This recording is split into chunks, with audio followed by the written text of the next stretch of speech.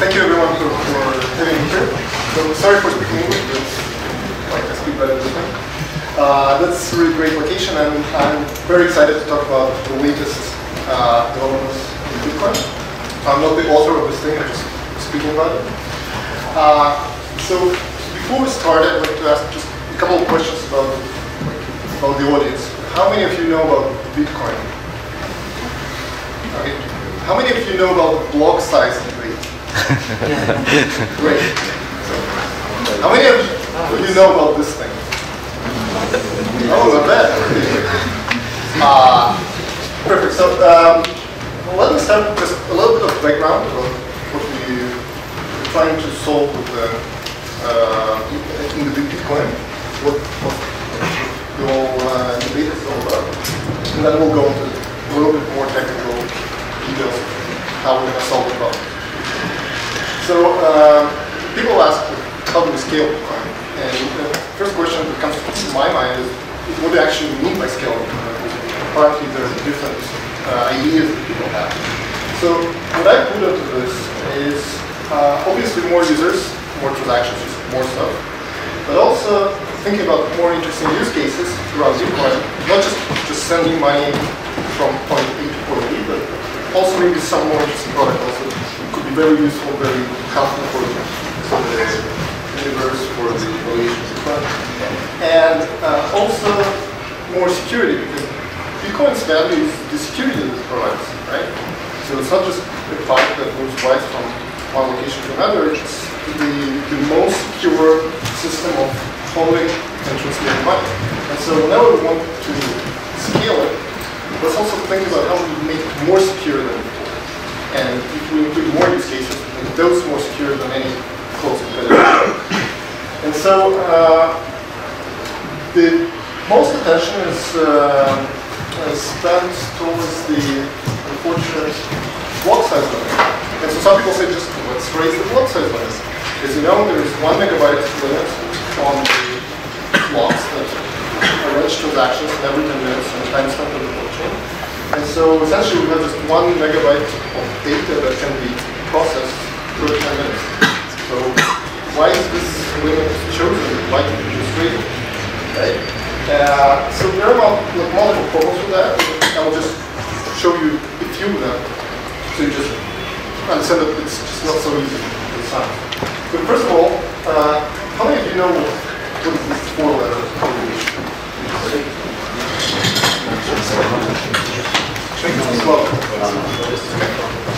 Alright, so first thing to know is that in the Bitcoin network, every node validates transactions. And to validate transactions, they keep so-called UTXO set, which means unspent transaction output. In other words, unspent coins. So to prevent double spending, every node keeps track of what coins are spendable. So when a new transaction comes in, they check that it actually spends those coins that can be spent. And this set, so it's slowly growing. This is not the same size as the full blockchain size, but it's still quite big. Today it's around 1 gigabyte in size. And preferably it should be kept in memory because you want to validate transactions very quickly against those unspent coins. So whenever you spend a coin, you remove it from there, and whenever you create new output or new destination, then you add it there. So if you have a transaction with 1 input, 1 output, then UTXO set doesn't grow. If you have 1 input and 2 outputs, then suddenly UTXO set goes slightly bigger in size. And it will obviously grow together with the user base. So the more people you have, the more unspent coins they will have. Each person has at least 1 unspent output. And so the problem is that if you just increase capacity right away, then UTXO will also increase. And when it doesn't fit in fast memory, validation becomes slower, validation costs grow, and what it means is that if you have a bunch of light clients like mobile phones that don't really validate transactions, with all the capacity that they fill with their transactions, they can push out or make it much more costlier for other full nodes that were just perfectly fine with their transactions. They can't just keep up with this growing UTXO of their memory. So essentially just a bunch of mobile phones can make Bitcoin just more centralized. So less computers, more powerful computers can actually process information. This is just an overview of one of the problems. Another problem is that there are some bugs in the Bitcoin implementation. One of them is the quadratic hashing of the big transactions with many inputs, so that today, if you create a transaction that fills the entire block, 1 megabyte, then it can take up to 30 seconds to validate because of this unfortunate algorithm that hashes it for checking the signatures, which could be better. And if you raise the block limit to 2 megabytes, suddenly those 30 seconds transform into 2 minutes of time. So you can just block 20% of the throughput just by creating this massive transaction. And some people say, well, just put another limit there, and we just reintroduce the same problem. We have another hard limit, like how we will solve it in the future. Maybe some use cases actually want big transactions. I mentioned some crowdfunding process where we have maybe, I don't know, thousands of inputs. Why shouldn't it be valid? Right? So we should be careful about these things. And third, it's like not a problem per se, but something to consider. We have to go through the trouble of just bumping this block limit and making the consensus of what's the right limit, etc. But we don't get much out of it. This, for instance, doesn't solve transaction mutability, which means that somebody can just tweak the signatures and completely mutate the transaction hash before it's committed and break big chains of unconfirmed transactions using some other protocols. It doesn't help in any ways lightweight clients like STD clients or some hardware wallets. And it doesn't have any ability to extend it in a useful way in the future. So it's pretty dumb to think that we have to spend a lot of time on debating it and we don't get much. And so the fundamental problem here is that in Bitcoin we no longer have some low-hanging fruit in terms of nice, useful extensions. So very useful stuff was done in the past, like data street hash, or hierarchical deterministic wallets, or payment protocol, or recently some ability to put some metadata nicely in the transactions, or very recent one, check block time verify that allows you to have the block time right in the scripts on the chain. So all these things are relatively easy to implement. They are not very controversial. And we're running out of those easy things to do in Bitcoin. For the next steps, we need to do big improvements, and those big improvements will just kind of manifest. We need to be careful with the design, really careful. We need to plan and look for the future, how it will scale next year, next 5 years, next 10 years. And then when we come up with a solution, we should be very responsible in deploying this to people to avoid any kind of breakage. And we did some simple things before. We're putting some reports in the network because miners doing information improperly or just having some nasty little bug in the database like before 2013. So that's a minor version of the actually fourth network too high. We have to be really careful about this. And one of the examples how it's being done, for instance by the Bitcoin 14, is this library called leapsec P256K1. So what is that? So right now Bitcoin uses the elliptic curve signatures to authorize transactions. And for years it was using OpenSSL library to implement OpenSSL elliptic curve signatures. But OpenSSL is pretty pretty complicated code base is not the perfect one. And so a couple of people, namely Peter Ruby and Gregory Maxwell, they spent 3 years trying to optimize all the cryptographic code necessary for Bitcoin to make it faster, safer, more efficient in like any possible direction. And they created a piece of code specifically for Bitcoin. And so they have tremendous speed up, which is great before we can validate certain classes. Now we can validate signatures sometimes faster. And I guess this is coming up in the consensus logic actually, which is create signatures in wallet. In the upcoming version, will like pop up in a few weeks. So very soon you will get this speed up everywhere. And this took a lot of work, a lot of engineering. And just to repeat myself, like scaling doesn't just mean more transactions. You need to fix security bugs. You need to fix performance bugs before we just raise capacity. And then we want to actually look at the wider range of applications that have different points on the spectrum to the utility and security. Right? So we can put more transactions in the blockchain, but then there will be like 10 times more people who want to do something on the blockchain that can tolerate a little bit less security. And we have to afford them some features that allow them to get as much security as possible without keeping the blockchain altogether. So finally, we need to figure out how to deploy this stuff. And you probably heard about hard forks, soft forks. So this is a short version. Hard forks bad because risky to deploy. Really bad precedent politically. Like investors don't really invest in a system that can be willy-nilly changed left or right. They want to invest in something robust that works, and when it doesn't work, it has some obvious fixes that are not breaking things for those people who are really not sure or disagree with something. And hard forks make users not be able to opt out of changes. They just mandatory for everyone. And so maybe like 1 year down the line, you cannot do this. So soft forks on the other hand are much easier. So how many of you need kind of clarification of the difference in the hard fork and soft fork? Okay, so so hard fork means just everyone upgrades the software to whatever they might do. For instance, you want to increase the number of bitcoins in circulation. Just if everyone agrees, they upgrade at some point in time, and then if everyone upgraded, then everyone is in sync, nothing's broken. Soft forks only require miners to add new constraints that were not before. So they're kind of backwards compatible with all the rest of the user base. So for instance, you can create a new script that was useless before because it allowed anyone to spend it. If miners interpret it differently and say, okay, this script will have some specific meaning, and if miners, the supermajority of them, enforce this new rule, then it's becoming safe for people to use this new feature, and they can slowly adopt it. For instance, all these features that I showed before, like pages script hash or check log time verify, they're all soft forks.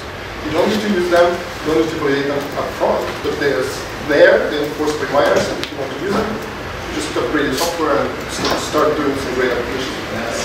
So these are the standards. This is pages script hash, this is the kind of maintenance update that requires blocks to announce their version in a more strict manner, and this is check log time verify. And all of them were deployed very smoothly and work great. And another important thing is that users can opt out of those things. So imagine if miners just proposed, here's a new feature, you can use it, and nobody uses it. Nothing changed, no extra costs, no security vulnerabilities, nothing. So miners can enforce the thing, but nobody creates transactions using this feature, so users can effectively opt out. And if the feature has some cost, then some users can ignore it and have like slightly less security. They just will trust miners to validate it and require maybe more confirmation for such transactions. But there is a kind of spectrum of choices, not so with hard fork. And so this brings us to actually what is segregated witness or segregated. So segregated is a whole package of measures that solves a bunch of problems and maybe like lays foundation for the future evolution. So first of all, it smartly actually scales Bitcoin to allow more throughput, more transactions. Well, not 10 times more, but quite enough for a while. Also, it has some very smart security improvements. I will talk about them. And by doing those two things, it does it with care for a range of applications. The whole range of things can be more secure, more performatory than possible, that have nothing to do with just doing transactions with blockchain. And all of this together just kind of lays nice foundation for next steps, and also kind of educates us what is possible in Bitcoin. What can we do similarly to this upgrade for some future improvements. So, does this make sense? Perfect. Great. So let's go into a little bit more detail how segregated witness addresses some of the concerns that I just laid. So this is the Bitcoin transaction. So every Bitcoin transaction has inputs and outputs.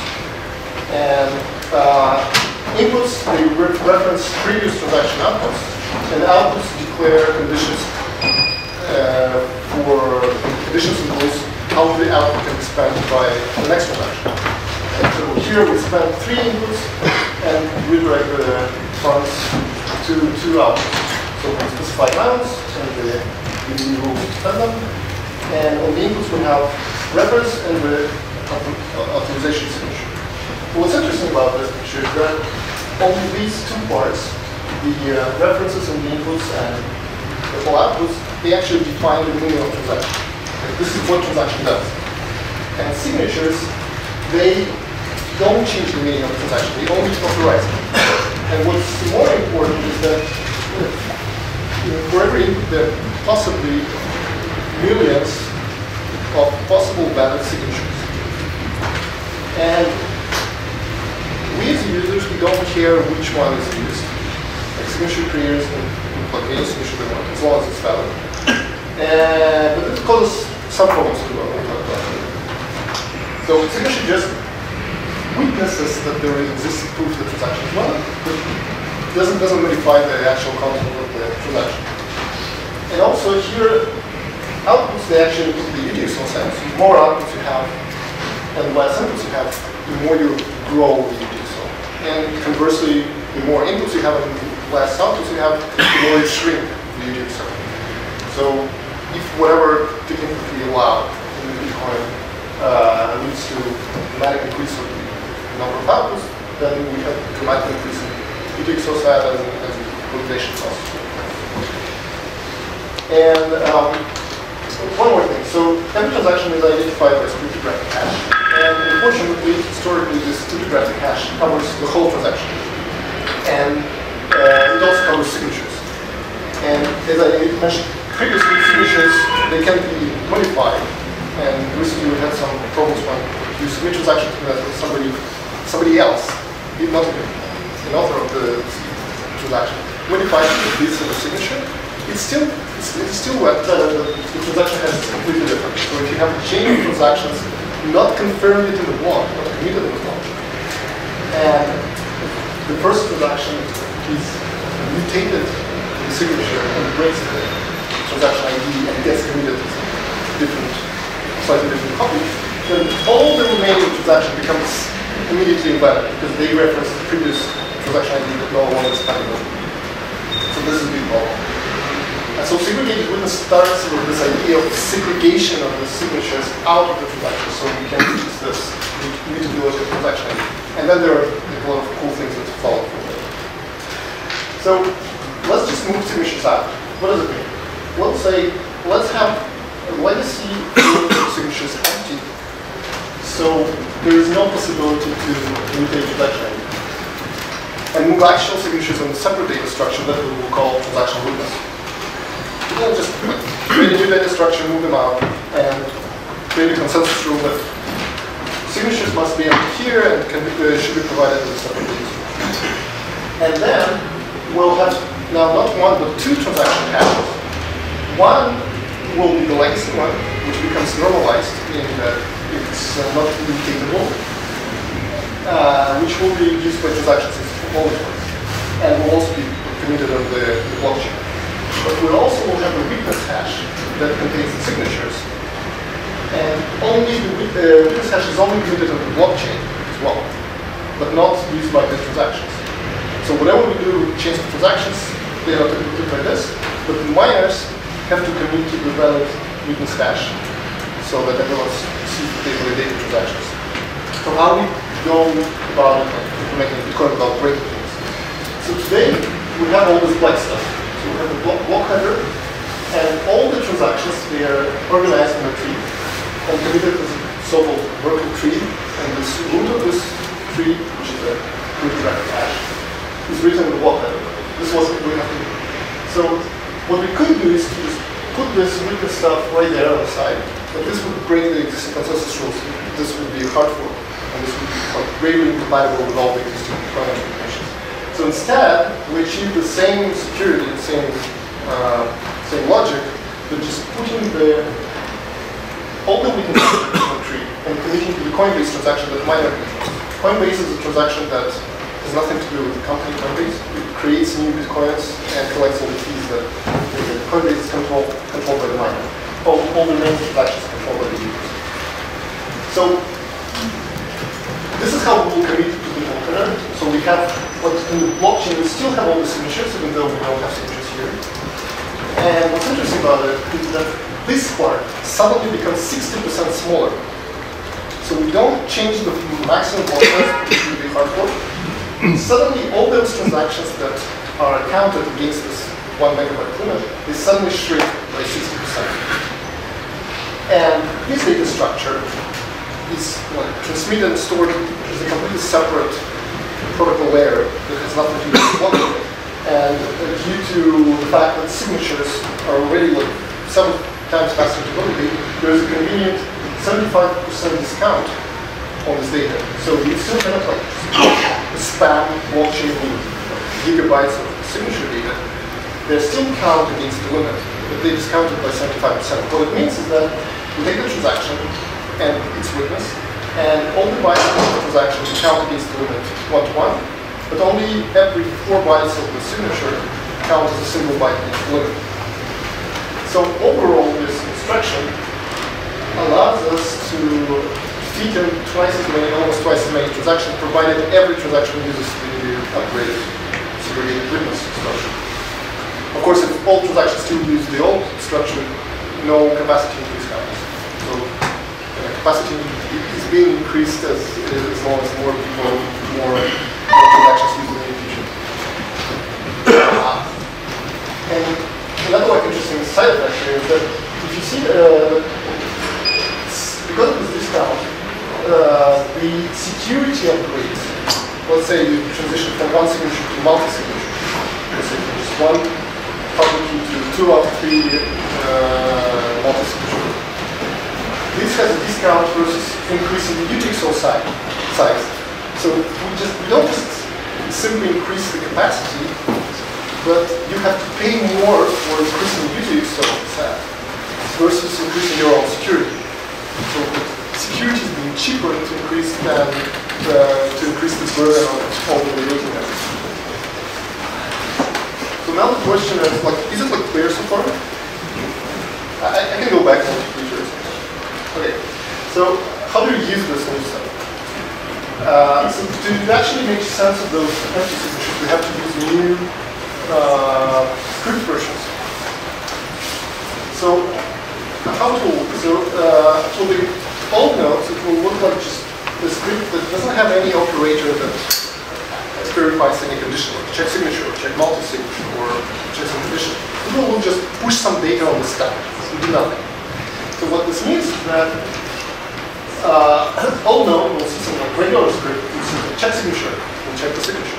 But then we'll see this new script which says push data. It will push data, and then whoever wants to spend it will do it, because there is no check secure, there is no check multisig, there is no condition of no rules to actually verify the validity of spending. So anyone can spend. This is what the old nodes see. But what the new nodes see is that all the old scripts they're interpreted exactly as before, and the signatures should be provided in their old location, like 0, so it's backwards compatible. But they now actually interpret the data that is pushed on the stack in a specific manner. And they take the first byte and say, this is the version of the script. It could be 0, 1, 2, up to 255. And then the rest of the bytes will be some script content. And what they will do, they will take the version and, according to the version, interpret the script. So if the version is 0, they will just treat the rest of the script as a usual legacy script. But they will look at the signatures not in the usual location, but in the witness data. So this new node will require to miner or any node that relates transaction, give them this orange box with witness data with signatures, and interpret the script and check all the signatures against the data in the witness object. And what's very cool is that if the version is not known to the node, they will behave just like existing old nodes. They allow anyone to spend. This means that in the future we can introduce new versions of the script that do completely different things and enforce new rules, being compatible with the old existing nodes. So it has this compatibility layer problem. And so existing segregated witness proposal has 2 script versions so far. So version 0 is normal script, and version 1 is a very compact hash of the script. So the actual script has to be provided in the witness. This actually improvement of the pay-to-script hash, because it has the longer hash value, it prevents native collisions. So it's just like improved security for people who have complicated scripts and hide them in the hash. So the output is compact, but the actual logic of the smart contract is put in the witness instead. And version 2 and 3, etc., they're currently unassigned and treated as anyone can spec, and discouraged from being used by miners or anyone. So in the future we can use some extra features. So what does it mean? It means that, first of all, we're not limited by knob operators that we're used to introduce some of the features like check lock time verify. Knobs are not very nice to use because they require to drop data from the stack, and they're just 10 of them. And in existing version, we can do anything. We can put the Ethereum to the output script. Second, these new scripts, they use a different algorithm for hashing the transaction for signature verification that completely fixes this good red performance problem. So whoever actually wants to take advantage of the extra capacity and use the segregated witness outputs and witness, as a side effect, they will be safe to use big transactions with low validation costs. Right? So not simply increasing capacity. We say that if you want more capacity, you have to use the new algorithm that is more efficient. And one extra thing is that this signature hash also covers not only the inputs and outputs of the transaction, but also the amount from the spent outputs. This means that you can send the transaction to sign into a hardware wallet or HSM or to some kind of underground broker that does the signing according to some rules. And they don't need any extra data to verify that they are only signing off like 100 bucks worth of money. Not more, not less. And miners and every other node will validate that the amount actually corresponds to the amount of that. So you just kind of scale Bitcoin in places that have nothing to do with the blockchain. You can reduce the amount of data, the amount of complexity needed to verify transactions in some specialized machines. So I will just go through some short summary what it gives us, and then there will be questions and answers, and I could maybe want to answer all the questions, right? So what does this segregated witness give us? So we have almost 2 times transaction throughput once everyone upgrades. It fixes the performance bug. It fixes the transaction immutability that allows things like Lightning Network or any source of payment protocols that use blockchain only as a core, meaning that we commit to the blockchain and pay money fees and spend the space in the blockchain only when things go bad. So as long as players are playing well correctly, then we can have this chain of transactions in the air, not committed yet, using blockchain only as a protection layer. And so this mutability of the transactions is very nasty for these kind of protocols. So it's fixed here. And what's more interesting is that for the SPE clients, the simplified verification that only rely on the miners' validation, they don't check signatures themselves. It means just 2 times slower better, right? So you don't have to transmit signatures, which is 60% of the transaction. You just transmit the data necessary for proving the transaction is committed by the miner, and you don't care about the signature. And it doesn't have much smoother script upgrades, so whenever we want to fix a bug or introduce more capacity into the system, we just have a much more cleaner way to introduce new script versions. In terms of security, it's also smart, right? So it favors complexity of the proofs of the witnesses over increasing the output side, right? So it's cheaper to actually get more security out of Bitcoin than to just put more coins in. It has the amounts on the signature hash. It is great for security of the hardware wallets. And this is what I talked before, safe for pay-to-script hash. Just a bit longer hash to cover the script.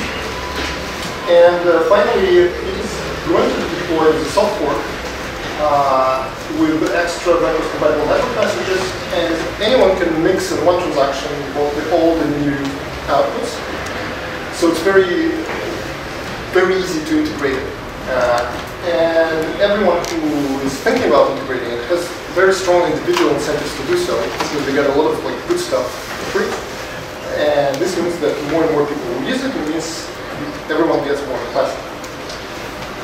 So in terms of just like long term, we have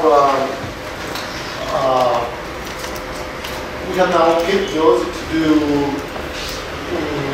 two very nice improvements, not in the like upcoming segregated witness implementation, but like its next step. Right? So one thing is that we lay foundation for complete fraud proofs for SPD clients. What does it mean? Originally, Satoshi Nakamoto, he envisioned that, well, there will be some nodes that do full validation, but they will be like big, and there will be a bunch of light clients that will just trust those nodes to validate transactions. They will just require some complex cryptographic proofs that transactions are included in the chain, but they will not actually check all the signatures. So this would be very great working if all those nodes were possible, were capable of getting proofs that any kind of miner violates the rules. So imagine that we just trust the miners are behaving correctly, but if some miner created a block that has enough people work that takes miner or thin air or tries to double standard, then some other node can instantly send you a complex proof of this misbehavior. Then your application, even actually, can quickly validate this proof and say, oh, I cannot trust this block because here's a strong proof that this block is invalid. So far, we were able to create those proofs for like, almost all consensus rules, but not quite. Right? And so segregated witness lays foundation for including extra data in the witness that allows us to cover all consensus rules by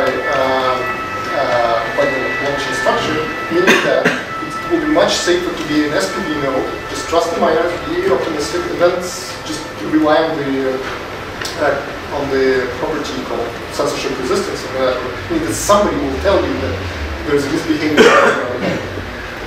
And so segregated witness will allow us eventually to do that. So more nodes will be quite confidently use the SPD functionality.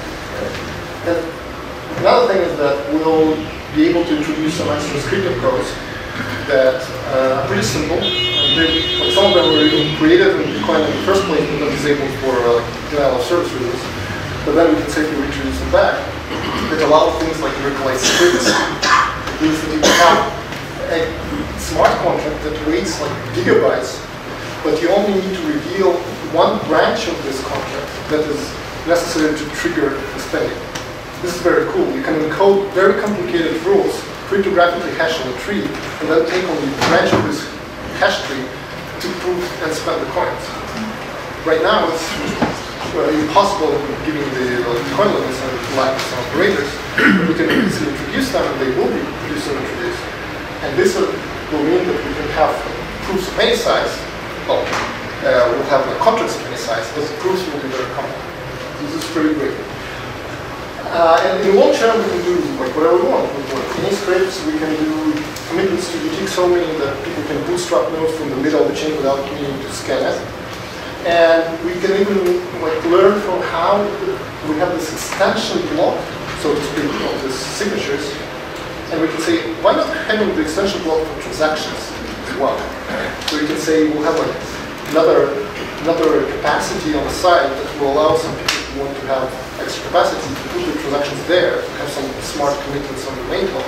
So we will still not need to hard fork the 1 megabyte limit, but have, for instance, 10 megabyte extension block on the side, if it's like safe and performant. And so segregated witness system inspires all sorts of solutions like that. And this is the end. I'd like to thank the developers who are actually responsible for all this stuff. Primarily Peter Rubin, Gregory Maxwell, and all the others.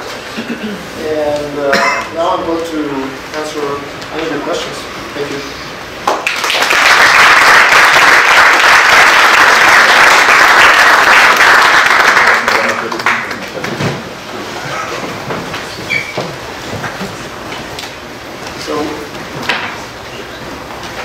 Yeah, sure.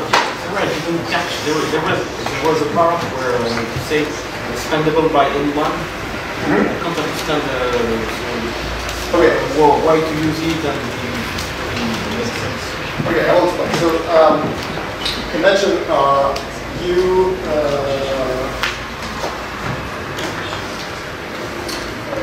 have a network of nodes, right? They validate the rules. And some of those rules allow you to create conditions that spend a layer on. Just allow that. So you can say, I don't check the signatures. I just possess it. Right? It's possible in the scripts, but nobody of course uses it because it's equivalent to donation to miners. Now, what if miners say, okay, we will not consider it as a donation to us, but we will interpret this in a specific manner. And we will agree to actually enforce these rules on all the miners. So any miner who violates these rules will be forked off the chain. So this piece of data will actually have a meaning to have the condition. Now, so this is like easy. Now it becomes safe. Now, all the other nodes, they actually don't know about this rule yet. And so if you create such a transaction and it becomes valid in the blockchain, validated by the miners, other nodes will accept it because it's still valid according to the law. So you don't break other nodes. If you have a few other people who actually know about this new rule, they can accept payments from you this way. So they can see, okay, we're using this new rule, we know that miners enforce it, so it's safe for us to accept it, because we know that miners will not be able to just double spend it or all of that. And these people, for instance, I will send this transaction to you. We don't need to worry about all the other people who are reading this properly yet. We just do our business this way. We just need miners to enforce it. And to make it work, we need all these people to actually allow this transaction to happen, even if they don't know what's going on. This is why it's called anyone can spend. Because otherwise, it means they know something, and they will restrict us, meaning that we cannot just put any kind of extra rules. So this doesn't break any existing features, right? Because nobody uses this kind of outputs. And one of the first examples that used it was paid script hash that said a transaction that says push some data that matches this hash, and that's it. So anyone can spend it. Just find the data, push, check the hash, go. But the extra rule said, no, if we have a script with this property, we should not just check the hash, but we should also interpret this data as a script, and then evaluate it and check what the result is. Right? So nobody was using the script before miners. And when they started forcing it, a lot of people use paid script hash to hack multi-sig transactions or whatever they do under this kind of script. It's the address for number 3. Address it and now address it with number 3. So this is one of the examples of this. So, sure. Great talk. Very much. So there's a few things. I had a chance to talk to Eric Lombroso recently about this, and thought it's a really interesting proposal. Now the scaling part, I mean, it's interesting, but it doesn't address the bandwidth issue. We still have that extra bandwidth for all the signatures that the miners are going to have to pass through the pipes.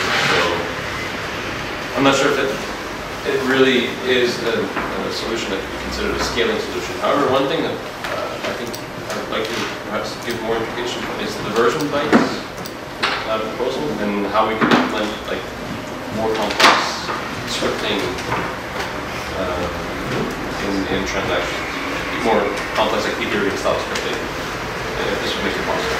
So, like your question is twofold about like, how this relates to the bandwidth problem and... No, it's just an observation, the bandwidth thing. But my question is, how do you think that the version byte proposal by Peter Wilda would allow for Ethereum style scripting in a transaction? Because I think that's one of the most interesting things of this proposal is just to open up scripting. Okay, so like Ethereum stuff is just, I'm carrying this for myself. It's just, it's in the proposal. It's just like one of the ideas that is just put here so we can talk about it. Right? So we need to observe that this version byte, that one byte, allows everyone to spend. So we can put any of this one. Then we can create it, right?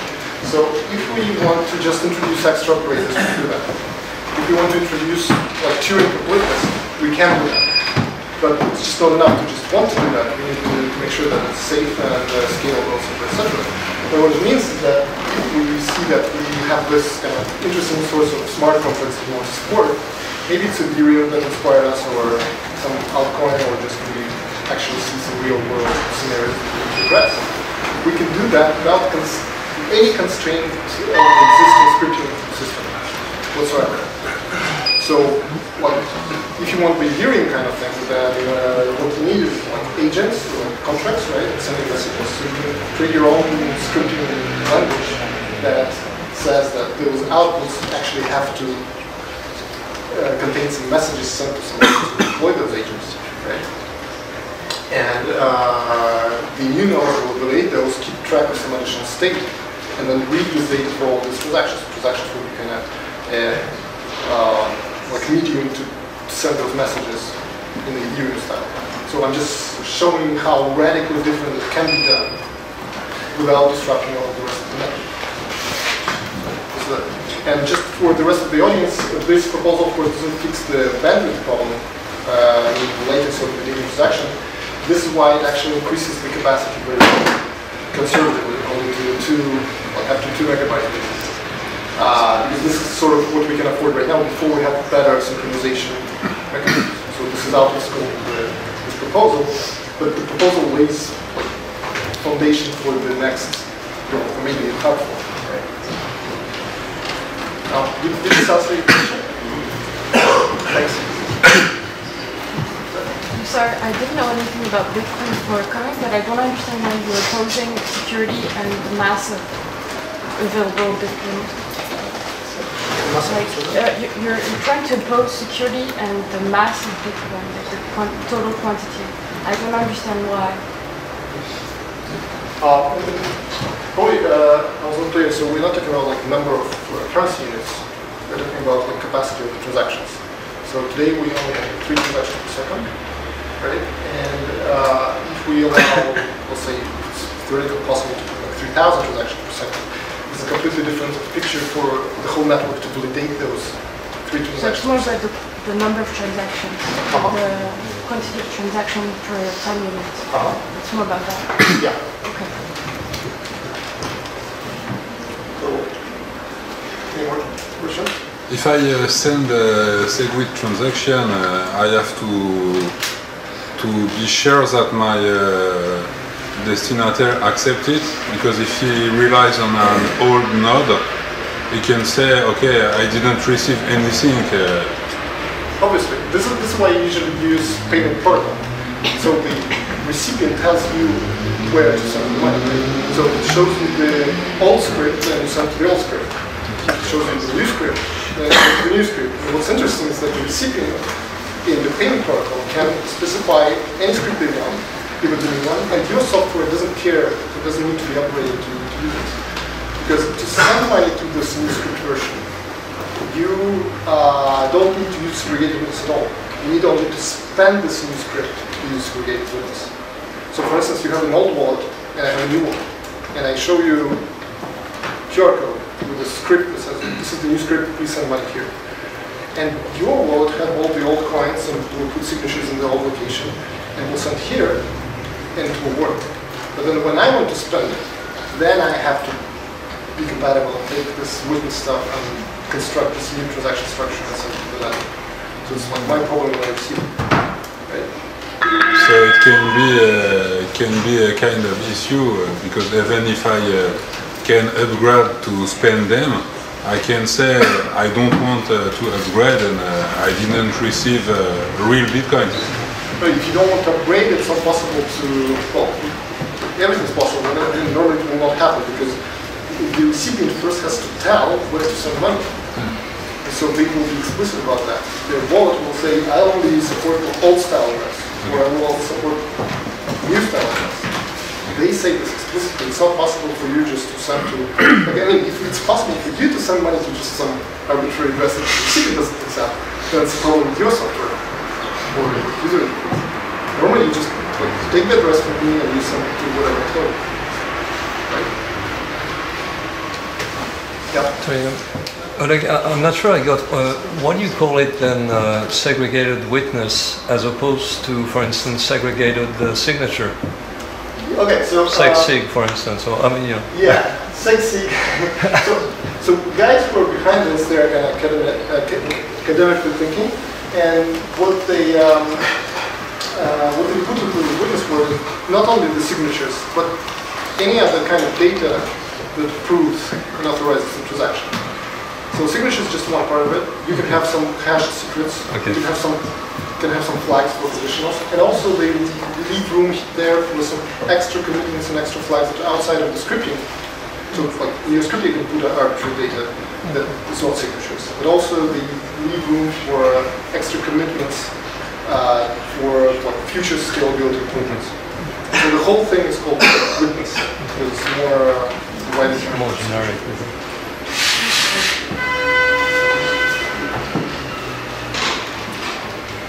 Anyone else? Yeah. You said that you can use like an old wallet to send money to a new wallet using segregated witness. But what happens if you use a new wallet to send money to an old wallet? It's perfectly possible. It's perfectly possible. Yeah, because I probably have to show you. Let's go.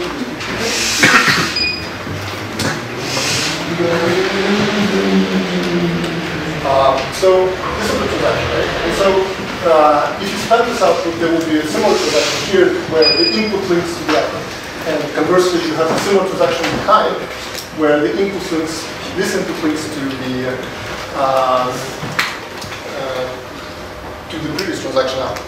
Now, let's imagine that, let me just put something. So let's say that this transaction is made by old wallet, sending money to new wallet. Right? So new wallet will tell you new script, but all this stuff will be old. And so transaction will be compiled without any problem and to the network. Then let's imagine that this transaction is the new wallet, transaction sending to the old wallet. So these scripts will be old, but here the signatures must obey the rules of the new scripts. So they will be empty, and transaction must be accompanied by the extra witness data. So the new wallet has to worry about this part to spend it. And this can be completely old style fashion. And the old wallet, similarly, has only to care about this stuff and they don't care about the scripts that you hear. Just segregated. Is it clear? Or I can draw some extra lines here.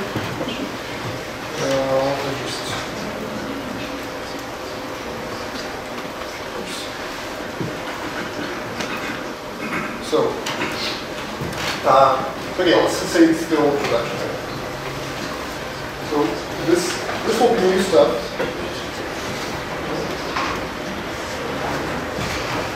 And otherwise, transaction is completely valid. Signatures are legacy, and because we reference legacy script, and it will work. Now, what if this is the new transaction sent to old scripts? So these are the old scripts that we don't really care. The new, old, doesn't matter. But this part now references the new scripts, and so now we have to care. And this new wallet will correct signatures, like empty signatures here, and the real signatures in some data structure. And they still don't care what happens here. So the only important update happens on the input side. On the output field, so yeah, old wallets can still send money to old wallets, like usual. Old wallets can send money to new wallets without any problem or security instructions. And the payment protocol already is compatible with that. It allows any outputs. The new wallets will be able to spend money to the old wallets and the new wallets, but they have to take care of their signatures because they receive money from these scripts. That's all. Does it answer your question? So at the end, you're going to be a lot of different nodes with different codes and you can work together. Well, the rules will be, think of this as all those software can produce kind of new steps, and whenever you transition to the next step, you usually implement all the previous steps. Yeah, I don't know, but you're going to have many nodes with many different ways to access signatures, but so on some nodes you're gonna have some script, kind of script, and some other you're gonna have some other kind of script, and all these nodes are going to No. The rules will be part of the consensus. So the version 0 script is the same rule all the nodes, right? Except that some nodes are not upgraded yet, and some nodes are already upgraded. But there is no notion of these nodes will use some version, this will use some other version. No. Right? So it's the consensus upgrade, but it's smooth upgrade. Meaning that those people who haven't upgraded yet, they kind of just rely on the miners trusting them.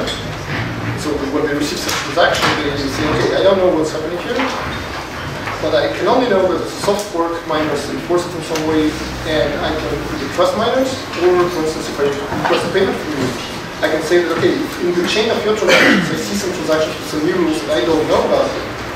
I can either just trust miners, which is called like SPV downgrade. I'm not a full validating node anymore because this stuff I trust the miners to validate correctly. Or I can say, you know what, I will just require more confirmations for this transaction. For instance, I usually require one confirmation for the internet, or two, but for the some unknown transaction, I say, okay, I will require like 10, just in case, so it's harder to attack me until I upgrade. And this is why it's interesting in terms of opt-out. So imagine you have a feature that increases capacity, and I'm not yet capable of validating this extra capacity. So you can say, okay, I don't validate this. If I see such transactions in the chain, I will just require more confirmation number, more blocks. This means that people who try to attack me will be more expensive. So,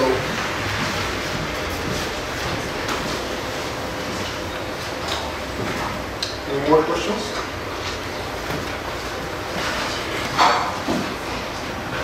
So, well, it's okay. Actually, feel free to ask any sort of like question, really not specifically related to segregation. But otherwise, I hope it was entertaining and interesting. And thank you very much.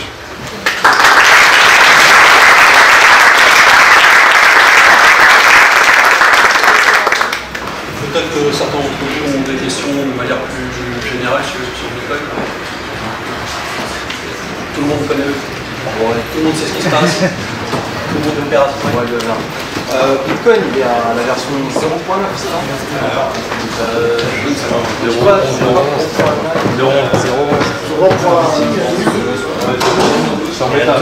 il y a 12 qui est en préparation.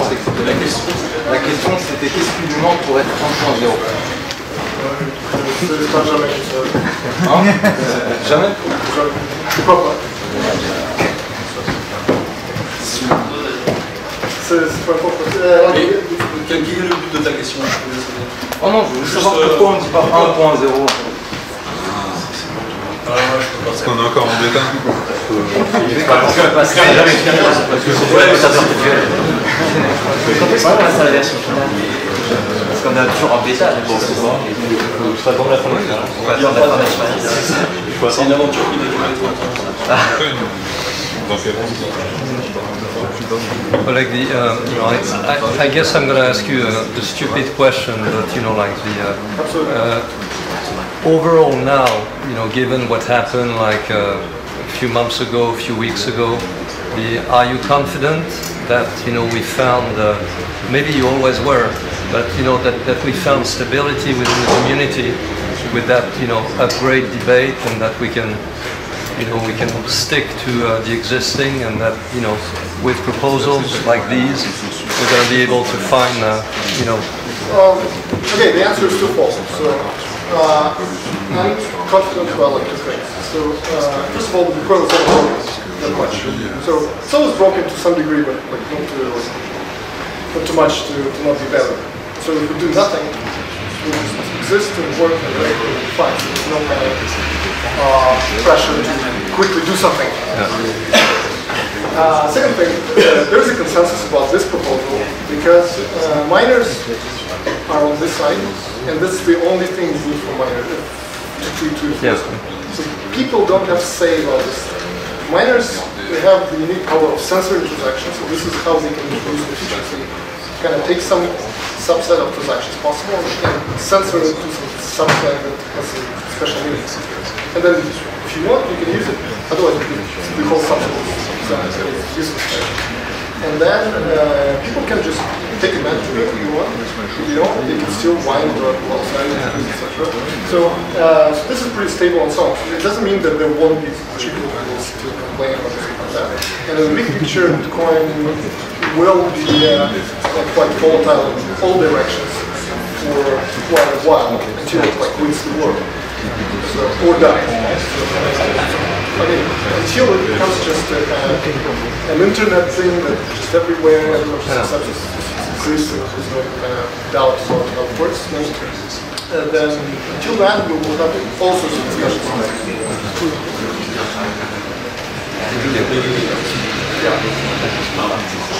My question is like, we get a kind of schism in the Bitcoin, meaning using those rules, we could have a parallel, multiple parallel currencies existing simultaneously. Meaning, creating a whole new cluster using the same rules, but backing. Well, yeah, you can have some kind of overall way consensus rules to introduce some kind of. There is a product called Open Assets which allows you to issue colored coins. So you can enforce this as a soft fork as a part of the consensus rules, meaning that anyone can also rely on miners for the data, not just for the data themselves. This allows you to have like native tokens, coin tokens, coexistent with the kinds of other use that people issue with like open assets protocol. So if you have miners that have some support in the protocol itself, then it's just cleaner, more efficient, and supports more kind of lightweight clients nicely. Because right now, open assets actually requires you to read the whole chain of those colored coins transactions. Otherwise, you cannot know what it's going.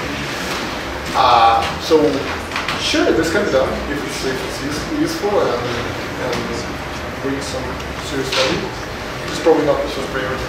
And would it be technically possible to associate an asset to the signature and the text ID?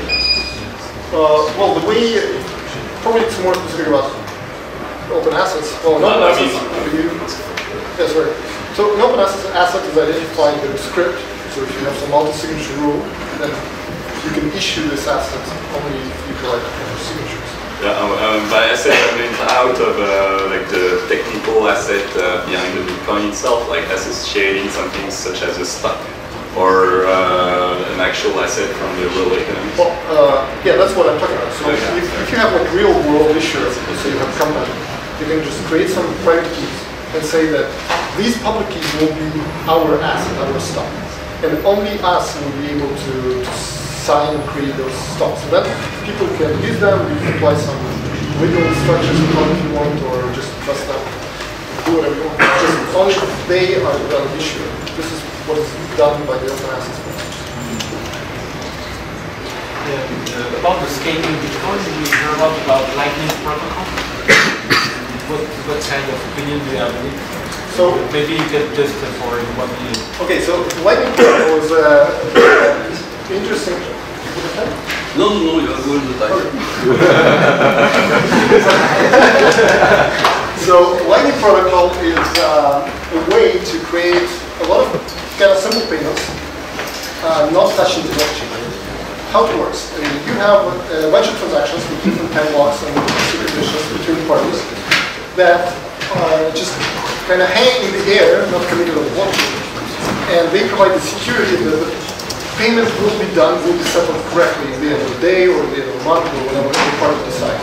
But once they create those transactions, they have some complicated mutual escrow relationship between the two parties.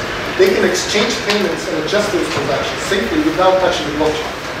So what this means, in simple terms, you don't get the freedom to do whatever stuff you want to do with scripts. So you can do simple payments from one point to another back and forth. And those can be payments as fast and as small as you want. It's just kind of, we can exchange email between each other. Well, email's quite slow. Ping payments, right? So this can be pretty quick. But we established the transactions in the blockchain as a protection layer for us to respect the difference in the balances at the end. So this is called the payment channel. So I can open the payment channel, meaning create this protected transactions in the blockchain, make a bunch of payments, and then close it by committing the transactions to the blockchain and making sure that everyone is paid fairly. So Lightning takes this a little bit further and creates the multi-hop payment channels that allow you to have kind of decentralized network where you can send a little bit of money through several hops to other people, which makes it more scalable than just opening channels for each party. So you can have a wallet that opens channels with like 10 of you, go to this guy and say, I want to pay for your something, for a service, right? And you are not connected directly to me. And it will be wasteful for me to open this payment channel of community transactions and watching every time I want to make a payment. It kind of nullifies the whole idea. So instead, I will find a route to several people who have those payment channels and transfer the coin through them. And these transfers will be just recorded between the pairs of parties and not committed to the blockchain. And then every individual pair of parties can commit the difference of the blockchain wherever they want and pay the minor fees and all the way. So this allows us to dramatically increase the amount of throughput for some simple payments.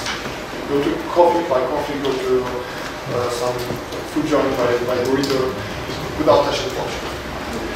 And unfortunately, this scheme is pretty nice, but the existing Bitcoin as it is has a few flaws that prevents us using it safely and nicely.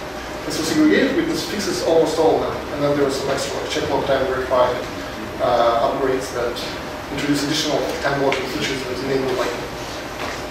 And so what it means is that we have a little bit of capacity on the Bitcoin proper, but then we also allow a much larger capacity for just simple, small micropayments without using Lightning. So kind of my personal problem with Lightning Network, I'm wondering how it will actually be deployed in terms of final applications, because we need to have this decentralized routing system. And I'm not sure how efficient it could be. But what's interesting is that anyone who wants to make a nice business and be a Visa of Bitcoin, and take the ideas of this and create a centralized but trust minimized service that allows people to have micropayments in a safe manner through with a huge throughput, taking the fee and guaranteeing that they're not holding money hostage. So people who develop Lightning will, in some sense, create a lot of R&D for some private companies to do some great end-user centralized, safe-to-use systems. That's what I think about that.